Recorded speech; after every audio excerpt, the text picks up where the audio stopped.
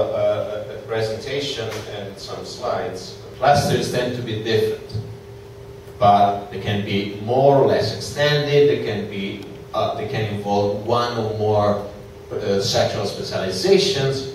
But the core, the key issue is that there are linkages, there is a collaboration, and the benefits of linkages and collaborations can be strengthened and can provide benefits to the firms in the cluster. So what I'm hinting is that we need to have a given degree of flexibility in defining what clusters are. Clusters can involve several firms or a few firms with one larger firm coordinating the activities of the others, or all firms identical, or all firms national, and in other cases some foreign, some local, and so on. But the key issue, and I want to get into this debate that tends to be very academic and not very useful in my mind, is that the key issues is that clusters tend to be agglomeration of firms where linkages and joint actions are possible and can be pursued.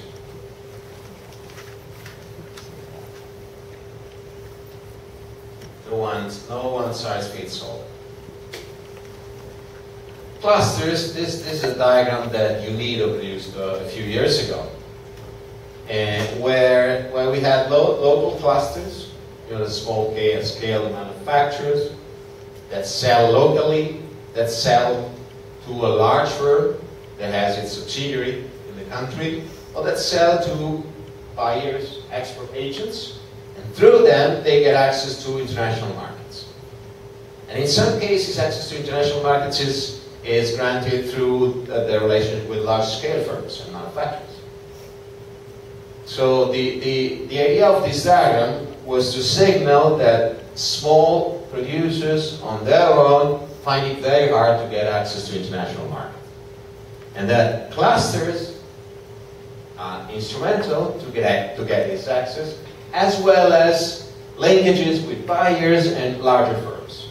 That is, translated in our more modern words, value chains. So, linking up to foreign global markets beyond the national boundary would help firms to get access to these markets. And this is only one side of the coin. We're not talking about market access. We're talking about, through market access, we're talking about knowledge acquisition. Knowledge flows. Getting access to practices, to instruments, to recipes, to ideas that help the innovation learning process in firms. I get the value of clusters and the role that it plays in terms of firms coming together and enjoying, all the benefits from that. But can you cite maybe any cases where you're in an environment where it's obvious that a cluster exists in terms of there is that kind of number of firms operating, but there is the absence of trust and the resistance to actually agglomerating and working together? And in terms of if you have any advice in terms of what mechanisms can be used in order to deal with that? Well, there's so many of them to talk about. This case is often observed. Yeah, this case is often observed, of course. And well,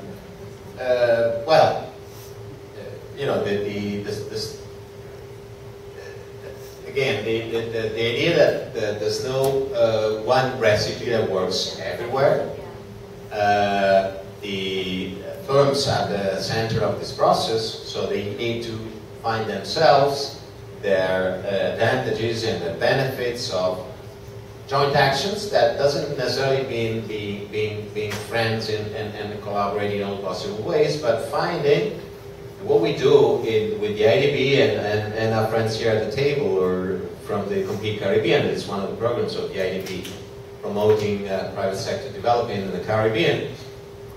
What we try to do is to, typically our programs, and we would need another hour, perhaps more, to explain what we're aiming at. But the key idea is that first we try to help firms to develop their own strategy, their own business plan, the business plan or the strategy of the cluster. that implies having an idea where these firms want to go, what the vision is, what the strategy is, what their bottlenecks, their current obstacles, and how to solve these bottlenecks in order to achieve the target that they are setting for themselves. And this is a process that needs to be very specific. We don't know whether in that case a laboratory or a visit to a foreign market or a new training program or inviting Walmart to collaborate with the cluster or something else is the right answer. But the effort is to bring to the table the different actors, collectively work and trying to visualize what the current obstacles are and try to find answers. And help firms, what the DEIP usually does, help firms to single out the most important, the most binding constraint that involves a collective action by the firms, and trying to devote resources. That can be the resources from the bank or usually resources from the firms themselves. One of the ideas of our cluster programs is that we don't give away, we don't grant funding, we don't grant 100% funding. We usually work on a matching grant where each firm contributes to some extent, and this somehow signals the commitment and the relevance of the initiative. So it's not a magic recipe, but it's really helping different actors to work together and define what the best alternative is and what the way forward is. Let me add one simple idea. The work that Danny Roderick has been doing with several colleagues from Harvard, including Hausman and others, that Eddie was mentioning before, talking about these search processes and this modern industrial policy, is in a way an effort to use this evidence at the local level of different firms and different actors joining efforts and each eliciting information from the others, whereby the business sector does know more than the government sector in some respect, and the government knows more in other respects, and there's the research and innovation and universities that also provide their efforts. So really working together and finding answers and defining, making a diagnosis first, and then setting out a vision and a strategy is fundamental, and is fundamental at the local level as well as the national level. Question?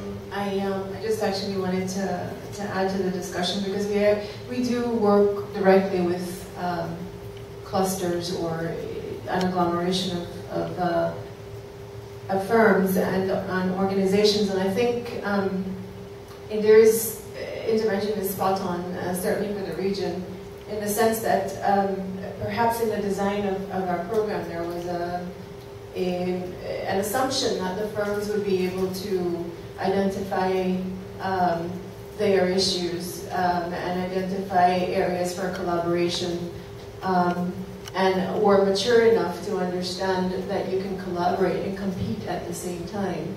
And we're actually, it's all empirical, but at this point, we're able to tell you unequivocally that the firms that we're working with cannot do that. But it doesn't mean that they don't have the potential to be exceptional, efficient clusters. It simply means that they need assistance in getting to that point.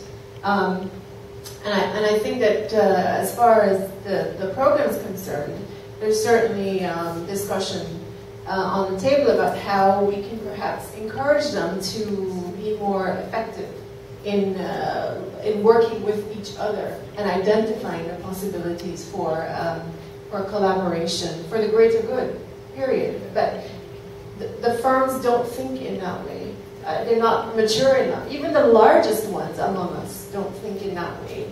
And so there is a void, if you will, that we need to address between understanding where we are and where we need to go in terms of clustering and how we make that effective leap for the region. Just for clarification, what do you want them to do that they don't do exactly? they don't see the potential in collaborating around an initiative. Invariably what happens is that we would provide a facilitator who would encourage them to even discuss their business with people that they're typically are competing with in the same room. They're not even of that orientation to consider, that there might be a public good or a greater good or something that they can all benefit from. They're very insular. Can I give you an example? So you may have an industry where you have a number of small firms, one firm. So, yeah, you have one firm that is able to penetrate an export market. Yeah, and you have the other firms who can produce, but they're not able on their own to be able to penetrate that market. The notion, for example, of maybe giving up your brand and collectively and producing individually, but for a singular brand, so that you're now able to produce the volume in order to penetrate that market, is anathema to their thing. They will not even consider it. They prefer to simply remain where they are, doing what they're doing, but they will not consider it. They will not consider moving beyond that. And then if you ask the large firm, is probably doing it to share, lessons learned, that doesn't happen. Make a side example, but Can I add a sentence here that what we try to, in justifying these kind of interventions, we talk a lot about coordination failure. We talked about the idea that, and this is a long story in economics. Albert Hirschman and several others started talking about, José Stanfordin started talking about the idea that in an economy it often happens that firms would pursue their interest, it would be perfectly rational and informed, but at the same time, in the absence of a clear coordination with other actors, the optimal for the whole society, for the whole economy would not be achieved. And we often use the example of the tourism industry, whereby unless we plan together, building a road, and building a harbor, and building a hotel, and setting up an advertising strategy, and training the right kind of cook, and so on, we would have isolated hotels, or we would have roads with no hotels at the end, or we would have hotels with no personnel, and so on. And sometimes the role of an external actor can help facilitate this coordination. Then I'd like to ask the Complete Caribbean lady, was any work put into meeting with the persons who are involved in this cluster prior to the process to educate and inform them about what the benefits and opportunities are of getting into this type of framework? That is a starting point for it. It's a very involved process, but that's often where we start, and that's why we can tell you, as I said before, unequivocally, that we have to start there. There's a learning that has to take place before we see any effective activity as a result of this clustering. So, and we're learning that for the region, for our firms, it takes a little while longer than we had anticipated, because there's a very intense trust issue that pervades and actually undermines to some extent what we're trying to do. Okay, what were some of the main concerns that was presented during this evaluation process as to why they were so opposed to this type of collaboration? It happens, it's different in every case, and it depends on the dynamics of the firms that you're working with. And I just want, just for my information, what were some of the concerns that were raised, given if you have any examples? In terms of why they would not want to work with each other, it was mostly that they didn't understand the opportunities that were there or involved with working with each other.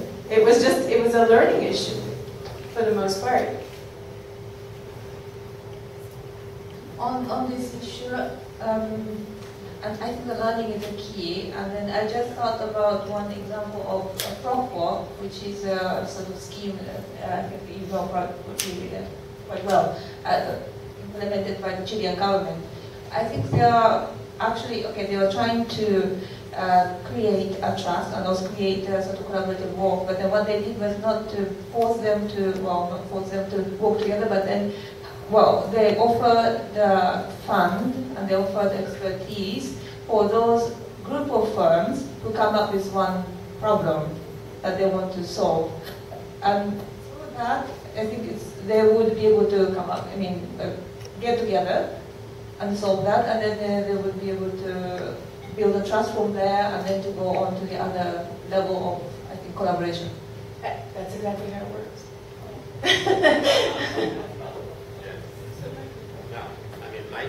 My take is that, I wouldn't use the word educate firms. Because in several instances, firms know much more, certainly know much more than what I do. And most of us do not belong to a business environment. So we have our competencies and different skills and different set of information. So it's really a matter of helping them coordinate. They would, I'm sure, in several Caribbean islands, they would like, and I actually took part in a very amusing cluster development work in Tobago, where they wanted to create the clusters of small hotels, and they were missing cooks. So there was a cook from the Bahamas that came over to Tobago and trained the different cooks. And no small hotel alone would solve the problem of training and finding and paying for a good cook. But they put together the effort, and the European Union was providing some grant funding, and they carried out this training program, and that solved the problem. They were all facing. They would have liked to collaborate, but they didn't know how, and this helped them solve the problem. So it's really a matter of my mind of coordination. Defining a common problem. Defining a common problem. I also think there's a role for public policy in this. I mean, it's a little bit difficult for the Caribbean because of its structure. If it's sitting at a country level, it allows policymakers to find creative ways to direct policy to that kind of grouping as opposed to individual groups. Yes. Last question, lunch, when last one. Yes. Just on the other side as well, too, and you said not really using the word education, but for example, the example that you gave, let's say, I don't know if people in Tobago know about it, but let's say maybe it would help if more persons who participated in the cluster initiative and were successful, if you could somehow engage and to demonstrate that success on a more interactive level with persons that you're trying to encourage to do that. So, for example, rather than it coming from the technician or the person who facilitates that, the persons who have participated in the process, gone through the experience, and so then engage them with the persons that, in a similar environment like this, persons who you would like to do the same thing too. Because what I've realized from the work that I do, nothing beats that level of experience and contact where a business person or a cluster of business persons to another business person can then say, listen, I've been through it. Because in their mind, the perception is you're not a business person. You don't know. You don't lose profits. You don't experience this. But a business person can talk on that level, and then they would appreciate the knowledge. No, that's very true. Thank you for this comment. As a matter of fact, one of the specific instruments that these programs use is this visits, to see what happened in other firms and other clusters around the world. And really learn from other pairs, from other businessmen and women who've been going through the same process. And then today we have innovation systems. How does it all fit together? Are we talking the same language, or are we adding new ideas and new systems and new jargon? Let me try to, in this hour, I'll try to give you an idea of how I see how these elements are related, and I will do it in in stages by first looking at what clusters are, then briefly looking at what value chains are, and then how these two concepts, these two dimensions are related, and how this is all related and embedded into innovation systems. This summarizes a huge amount of work and consulting and research and policy advice to governments. That is a cover of a book that we published together with some colleagues, trying to put together already these issues of clusters and value chains and linking them to the innovation systems, and arguing that these different strands of literature, these different approaches by themselves alone, they do not encompass the whole set of problems, the complementarities and the different policy issues that are underlying each of them, and we need to look at all of them at the same time, because I mean, these are really theories and ex post rationalization, but reality is much more complex than how we can manage to describe it and actually categorize in different taxonomies and concepts. And one focus of this lecture will really be the learning. Learning is one side of the innovation, in my mind. Learning at the firm level is very important. Innovation, we're not talking about frontier, you say blue sky or very advanced innovation, producing something that is new to the world, or doing it in a way that nobody has been using before. But innovation is really improving marginally, is adding new dimensions, is producing a slightly different product with a slightly different process and incrementally adding something.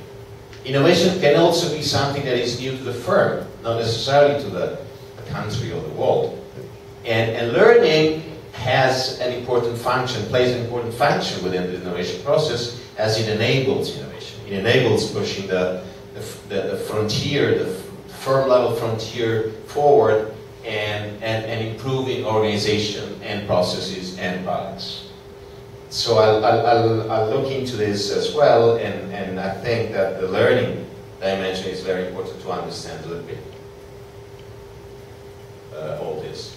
I guess that this morning's discussions already touched upon some of these issues, and wondering why we're now talking about value chains and clusters and innovation, and this is, in my mind, a reflection of the current changes in reality, in the global landscape, and how industry is organized worldwide, and how firms organize their activities that span different countries, and innovation plays a role in most of firms' activities. So what we observe is that production tends to be, at the same time, globally and geographically dispersed, fragmented in a way, and functionally integrated. So this means that different steps of the production process, different components are made in different places. So in a way the production process is fragmented, but at the same time it's functionally integrated. So there's someone that is pulling the threads, that is leading the process, that has the rationality behind the organization of these production processes. And this is what we are observing more and more. And we see that their dispersion across countries grows. Large firms, as well as buyers, play a larger role worldwide. I used to look at the Fortune 500 list of countries a few years ago, and the names that most frequently appeared on top were Mobil, Exxon, Shell, the big oil companies, essentially, and then Ford and Toyota and the big manufacturing companies. If you go into the Fortune 500 nowadays, you won't find these companies anymore. The largest firm in the country, in the world, is now Walmart. And then among the largest are Apple computers and Google. And I don't know how big or how much to value Facebook, but totally different companies, including companies that do not manufacture much, but they buy a lot from other countries and from other companies, and organize production, and organize distribution, and sell them, and organize retail chains, and supply supermarkets, and supply intermediate producers. So the network of production relationships is getting more and more complex, and this reflects the emergence of what are usually called global value chains, global supply chains, or production chains, or production networks, or a number of different modes of organizing production and international transactions. Well, while we observe that reality is changing in this fashion, at the same time we realize that clusters, that firms keep being agglomerated. If you look for soap production, you would probably go to 2 or 3 different places in the world. My own country, in the northern part, in Como, and then you would go to other parts in China, and a few other places. And if you want to go and see where computers are made, you probably go to some parts in China and somewhere else in the States for some minor components. And so there's still a phenomenon of geographical agglomeration of production that is persisting, in spite of this globalization of production, in spite of the big Walmarts buying intermediate products and services from all over the world. So this, in reality, even if economists and business specialists proposed ideas and concepts such as clusters, and then value chains, and then observing foreign direct investment, and so on, all these phenomena occur at once, and they are interrelated, and they all overlap. And perhaps the unifying concept that is behind all this, in my mind, is really the linkages that I mentioned. The transactions and the linkages among the different actors. It can be at the local level, it can be international, it can involve the public sectors as well as the private sector, as well as knowledge producers and universities and research centers, and the different government agencies promoting enterprise development and innovation development, and so on. So it's there's a growing network of linkages among many different actors that is behind the economic growth and behind the development of countries and their economies. And the governance of this relationship, the coordination, and how coordination serves the purpose of promoting development in different places is key, is crucial. So the reality is getting complex and complex. Let me try to focus on what I think within this context, within this world that is changing in a way whereby geographical agglomeration of production coexists with the organization of production along value chains and production chains, and the role of services in this world that is growing. I think that the key concept that explains how firms can take advantage of these different forms of industrial organization is through upgrading. Upgrading as a necessary condition for, in the literature there's this discussion about the high road or the low road to globalization and international competitiveness, whereby, I mean, one way of being competitive worldwide, that is something I was listening to a couple of weeks ago in Mexico, where we are working with the IDB, with the government there, and one of the discussions we often hear is that the Mexican economy is getting more and more competitive. Then you ask them, why is it getting more competitive? And the answer is that wages are growing faster in China, our wages are not growing, and therefore we are more competitive. Is this a good business? I don't think it is. I think that the real challenge is to grow, to improve productivity and competitiveness, as well as wages. So the key behind the a useful and productive insertion into international markets and competitiveness is really adding innovation, introducing innovation to production processes, to services, to service provision, and adding value through the innovation process. And different scholars have been trying to classify what upgrading is, what it means. I mean, upgrading is often a very, very generic term. So upgrading means, I mean, to our ears, it often means just improvements. And I don't want you bring home the feeling that upgrading is a very generic term. I mean, in our terminology, upgrading is something very specific. It means applying innovation to production and service provision, and with the aim of adding value.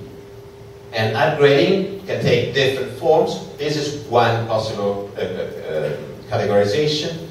When we talk of upgrading of processes, of products, of functions, and intersectoral upgrading. Let me explain you very briefly what it is.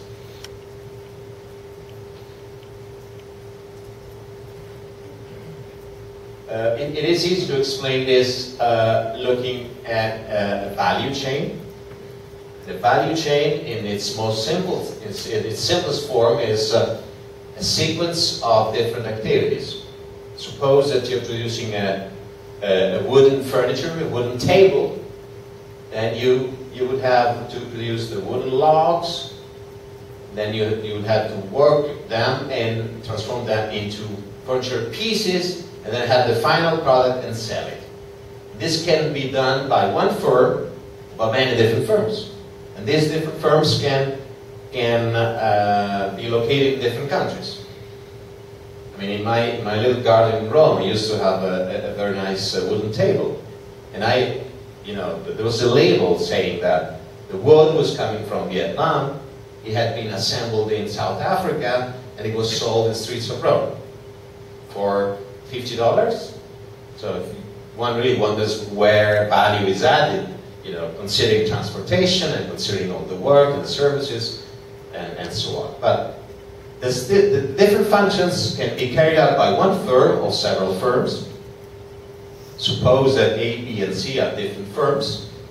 Product and process upgrading is something that takes place within a firm, within a production segment, a production stage, whereby a firm improves its products or improves its production process and improves productivity and carries out a process, some process upgrading. Or suppose that the firm, instead of just producing the wooden logs, learns how to produce the whole furniture, the whole table. So having additional machines, having additional skills, and the skilled personnel required to do that. And instead of just selling the wooden logs, it would sell the finished furniture. It would probably get access to a larger share of the value that is being produced.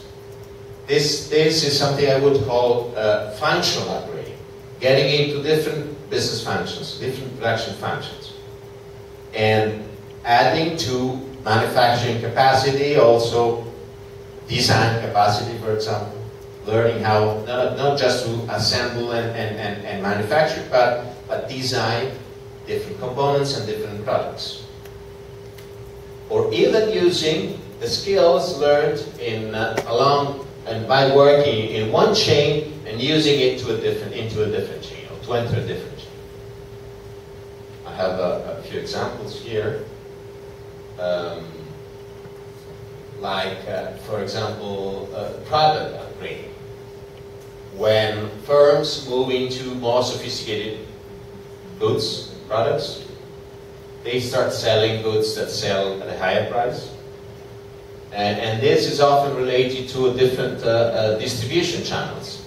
In Asia, for example, the apparel commodity chain initially started selling into discount chains and then department stores, where department stores sell at a higher price. So they were gradually upgrading their products and getting access to shops where they could sell at a higher price. Or examples of process upgrading, like what food producers have been experiencing in southern Brazil for many years, where thanks to the collaboration with the North American buyers, they managed to improve the production process. They managed to add new machines and improve the layout and better use the skills and the technical and engineering skills required to produce shoes. So really adding and improving productivity. Or functional upgrading, when firms acquire new functions or abandon existing ones so that they can increase the overall skill content of their activities. There's an example that was made famous by Gary Gareffi and Jennifer Baer of Torreon in Mexico, in northern Mexico. Torreon in Mexico is known as the capital of the blue jeans, where companies like Wrangler and Levi's and Gap and several others operate. And Mexican producers gradually learned how to enter into different functions. Instead of just assembling the different pieces of cloth, they learned how to put them together and sell them as a package to different department stores in the US. So appropriating part of the value that was being created elsewhere. If we have time, I have more details on this and we can see it later. And perhaps some of you already listened to this story, having listened to Gary Gareffi and his group in the past few months. And intersectional upgrading is another way of looking at the process of upgrading, whereby firms, by developing the competencies while operating in a value chain, they use the same competencies and venture into a different chain. In Taiwan in the 90s was the largest producer of TV sets. And within that decade, it became the largest world producer of PC screens. Technologies are related, they're relatively near, and by developing their competencies to become very good TV set producers, they venture into the more profitable business of screen computers. And this is what they did over a short period of time, with an intensive process of learning and innovation behind it.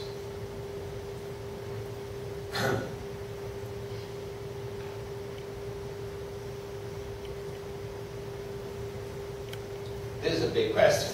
I mean, if upgrading is necessary, upgrading is the relevant concept and is required to strengthen industrial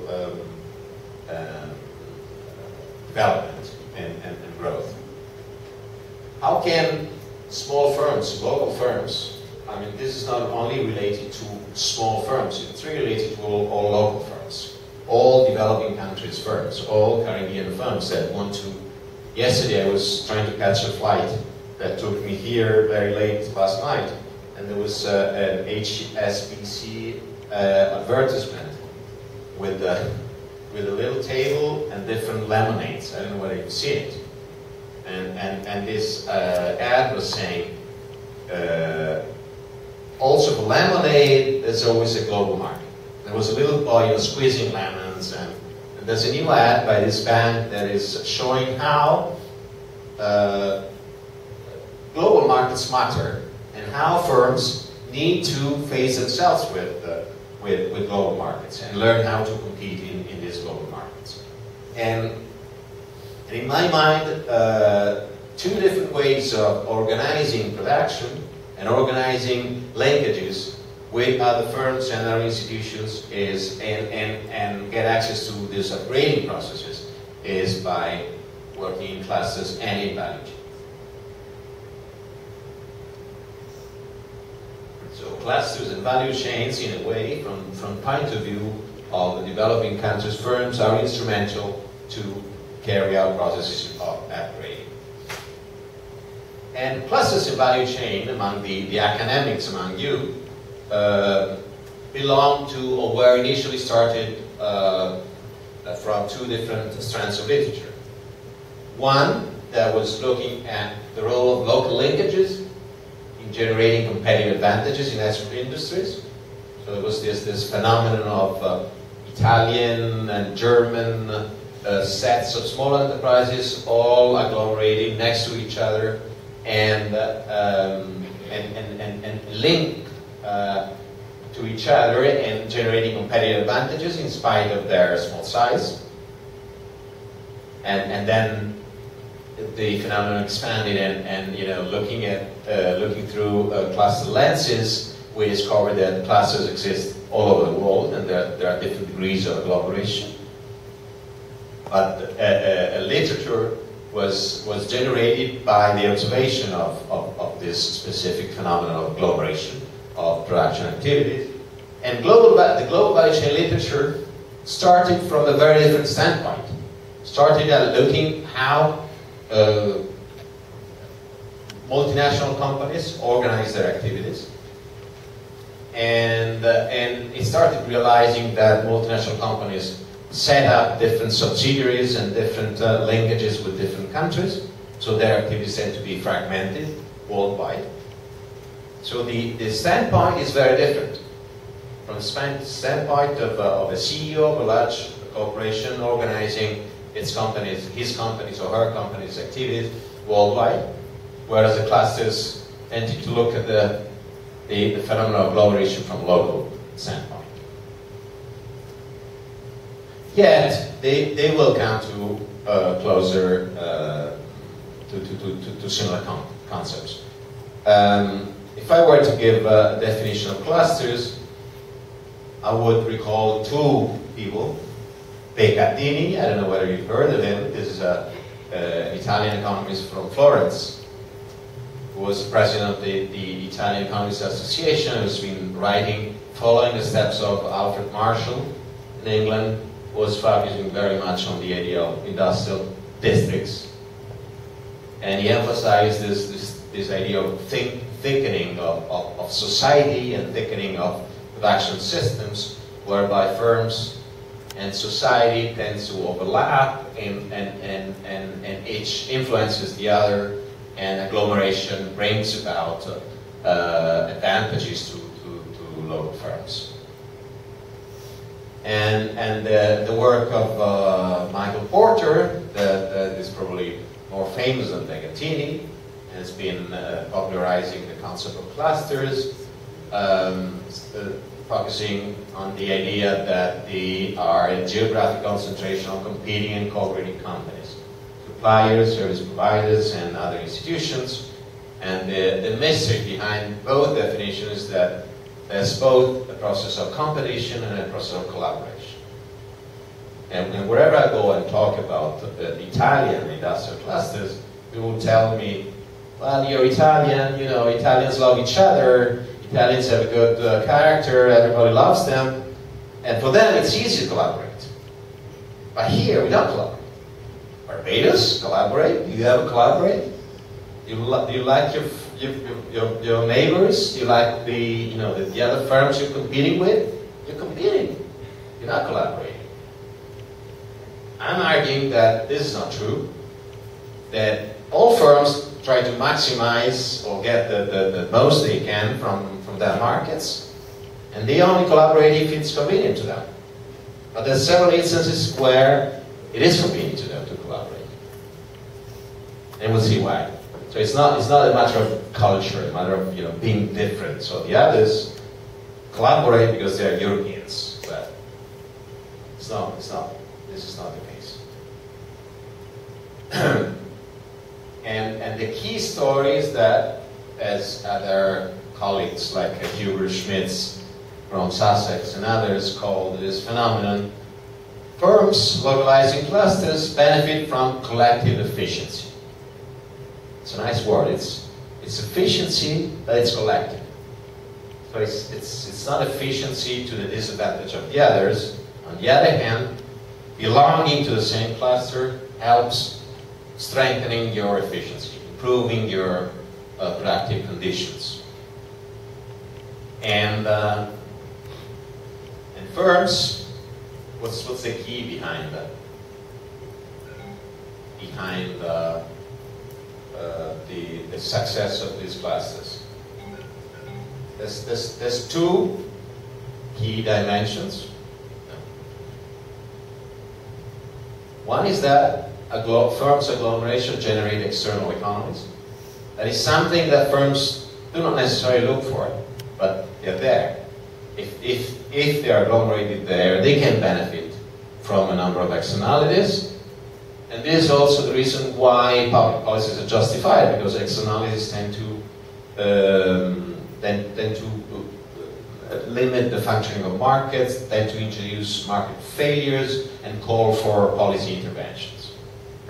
But at the same time, firms' agglomeration opens the way to what the literature calls joint actions or collaborative actions on trying to do something together to our common benefits. Let us create brand.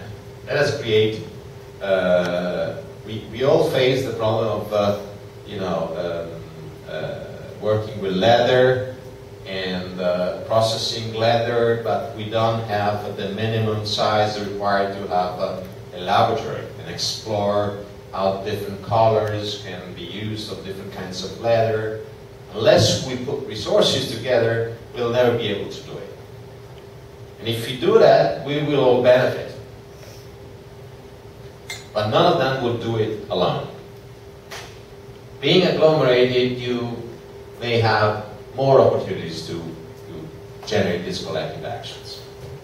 So there's a set of spontaneous advantages and a set of collective joint actions that can be developed, and this brings about collective efficiency. When we talk about externalities or external economies, what do I have in mind? Those of you who study more economics are probably familiar with these ideas, with these concepts, like if you have different firms localized in the same place, this would itself probably generate a pool of specialized skills. I mean, if you had studied, engineering for some specific microchip products that are used for advanced electronics, where would you go? You would go where the largest firms in the world producing and assembling electronics are located. Probably China, perhaps the western coast of the United States. And this creates pools of specialized skills where firms, if they wanted an engineer with this kind of features, would probably go to Silicon Valley or Taiwan or a few other places in the world. And this is an advantage. So firms would find the appropriate kind of skills close to where they are, or close to where these clusters are. The same often applies to the supply of specialized inputs.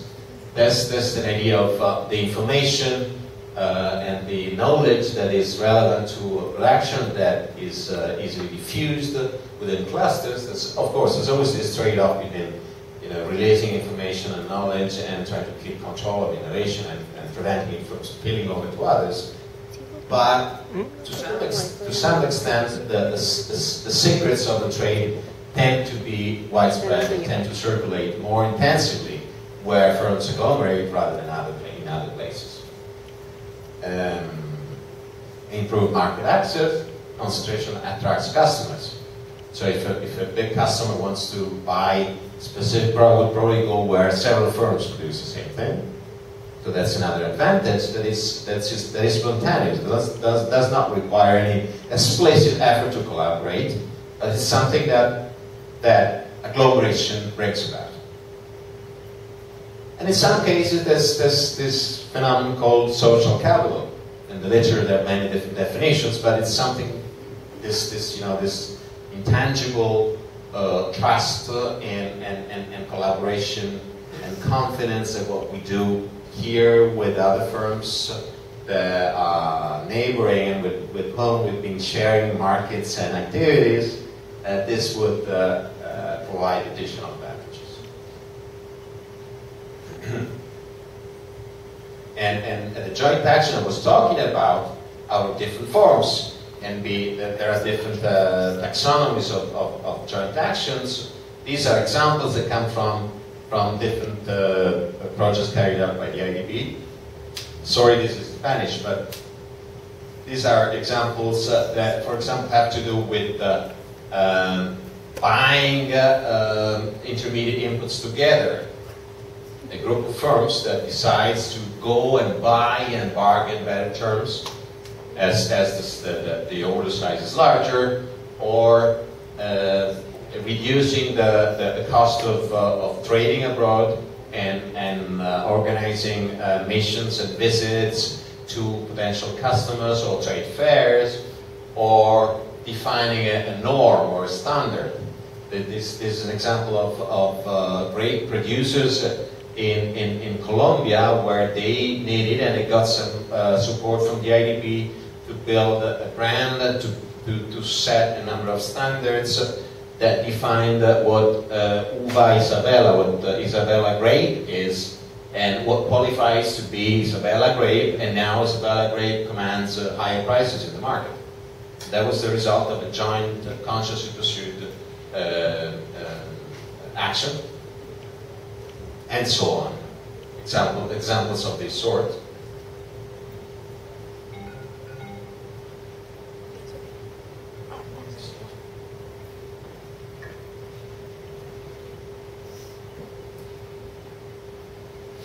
Let me spend a couple of minutes on this issue of clusters definition and clusters mapping.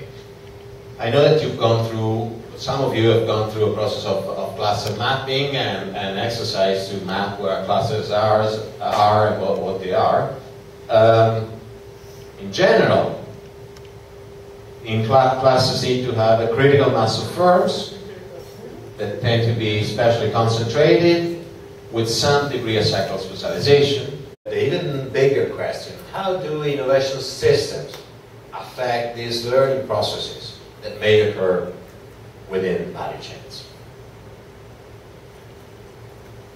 It's very hard to summarize this in a few minutes, but let me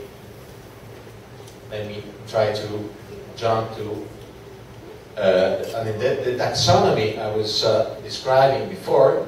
This is the same taxonomy I was showing you with those diagrams, with those big arrows and different structures of the value chain, is repeated here. And the others were explaining that the governance type, the market modular relational captive or hierarchical model, tend to depend on these three different variables: the complexity of transactions, the codification of transactions, and the competence of suppliers.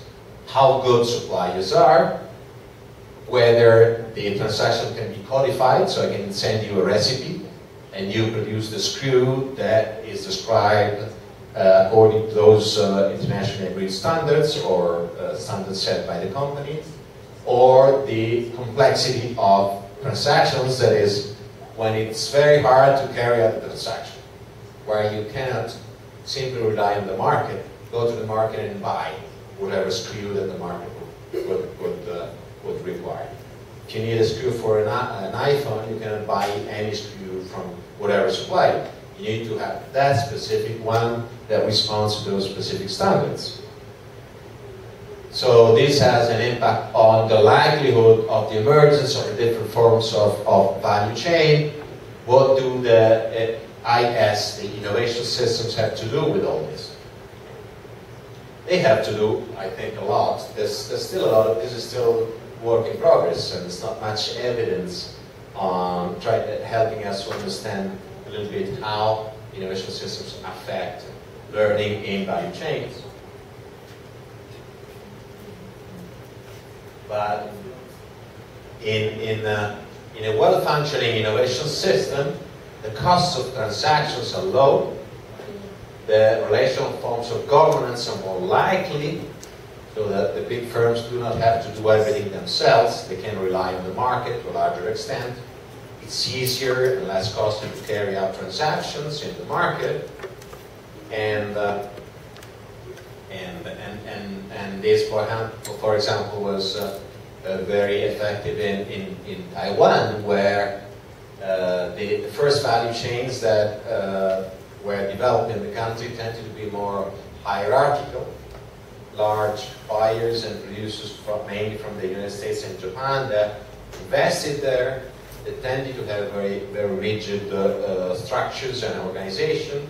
And gradually, the process of developing capabilities in local firms helped these firms, and the innovation system prevailing in the country helped these firms to move from a hierarchical to a more relational value chain that allowed some extent of functional upgrading by local producers.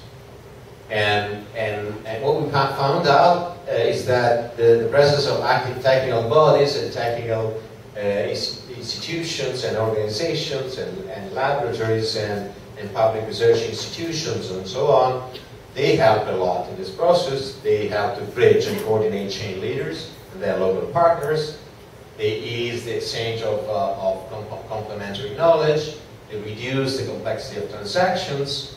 So they actually helped make the value chains less hierarchical, more relational, and creating more room for functional upgrading by local firms.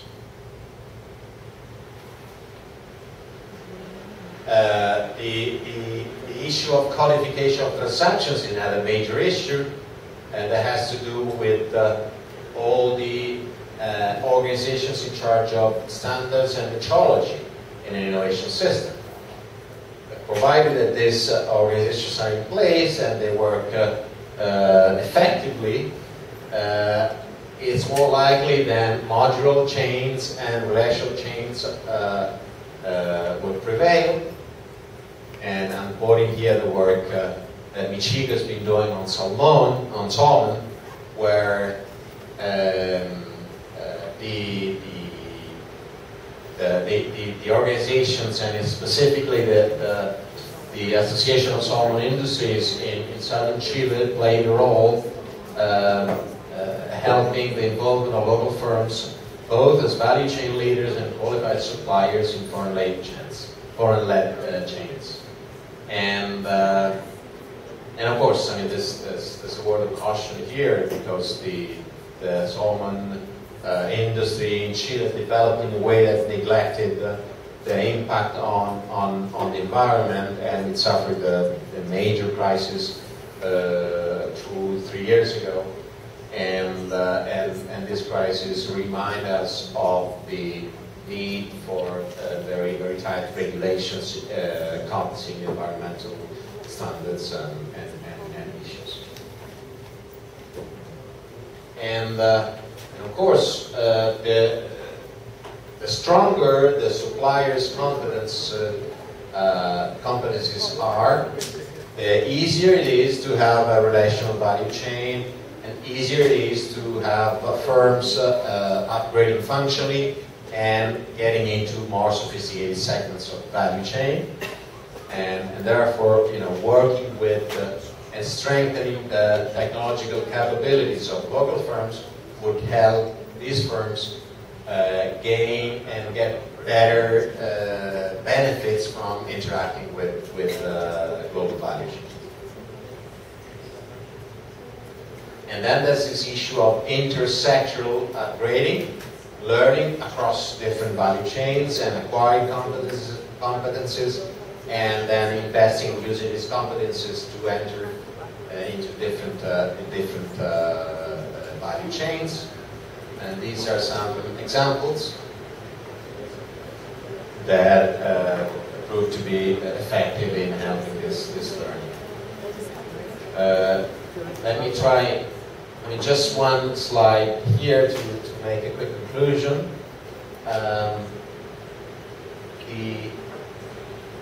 This literature is emphasizing a lot the role of governance patterns in influencing the potential for upgrading that is open to local firms. Governance patterns tend to be dynamic and do change over time. They're subject to changes. So we need to adopt a dynamic look when we look at value chains and explore and study their governance and study how these chains can actually influence global firms' upgrading. The characteristics of the innovation system affect this evolution and therefore have an impact on learning opportunities. I mean, it's a two-way relationship. Innovation systems help local firms getting and exploiting the potential advantages offered by global value chains, and in turn, global value chains may influence the innovation system and may help strengthen the innovation system in some cases or hinder the development of the innovation system in others. But it's a dual, multi-causal relationship. Of course, I mean, these are all very complex issues. There's an issue of data availability. It's very hard to go beyond case studies that are very specific to specific examples, and we're all trying to build more data to analyze these issues and look at what policy instruments can be implemented in